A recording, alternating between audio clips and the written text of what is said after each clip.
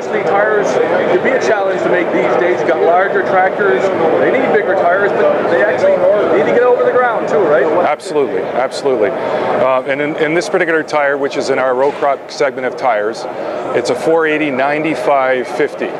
Obviously, in a response to the growing need for a tire that's going to be able to be capable of working with the larger horsepower and larger weights in the tractors that we have nowadays, but still maintaining the tread width restrictions that we have, which in this particular case is 18.4 inches.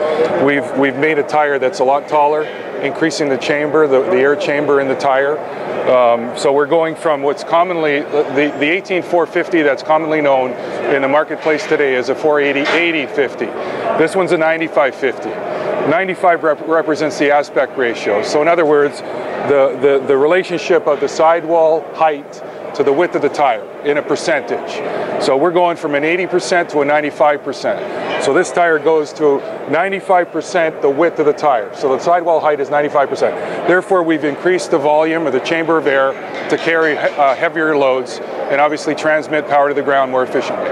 So talk about some of the challenges, like, you know, again, we've got heavier horsepower tractors, pulling bigger and bigger implements, bigger planters, on and on and on. What do you need to do from a design perspective to address that? Well, again, the main thing is a larger volume of air, because the volume of air will carry the load at a lower pressure. Deflection is very, very important in order to maintain ground friendliness. So in other words, ground protection or reduced compaction. So obviously with these row crop applications, that's the biggest concern, is compacting the ground and obviously getting the power to the ground. So with our ultra flexible sidewall, we're able to allow for deflection, which on a radial tire construction allows the footprint length to grow as large as possible.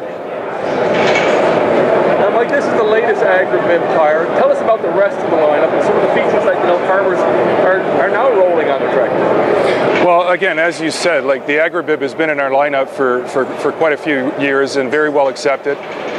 It's a premium, all-purpose ag tire, comes in all the standard sizes, and definitely the performance attributes of the rest of the line are found on this tire. Ride comfort is a big issue, and we provide exceptional ride comfort with the AgriBib lineup, as well as ground friendliness or reduced compaction. And again, because of our ultra flexible sidewall, we're able to grow the footprint, the longest possible footprint, to give us the biggest contact or surface area. And then traction, obviously, is a big thing, and it has tremendous self-cleaning properties, which is inherent of the AgriBib lineup. Now, the new AgriBib tire is going to launch this fall, and you're planning a launch of John Deere case. Yes. Tell us a little bit about that and when farmers can expect to see these tires. Again, it'll be launched in 2014. Typically, with a new size like this, it typically will be introduced through the original equipment, because there aren't many of them running out there, and then soon after to be introduced to the replacement tire market. Essentially, this tire is really designed for the rear fitment of a mechanical front-wheel drive, but it will find other applications, such as it can also be used as a row crop setup for four-wheel drive tractors, so 8 tires.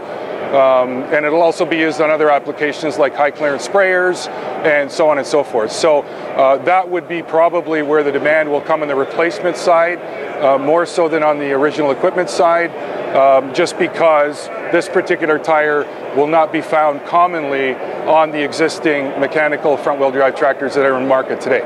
So it'll probably come in with the OE market first, and then soon after with the RT market for the other applications that this tire wasn't really directly designed for, but will work in those applications as well. Good stuff. Hey, thanks. We'll look forward to the fall. That's great. Thank you.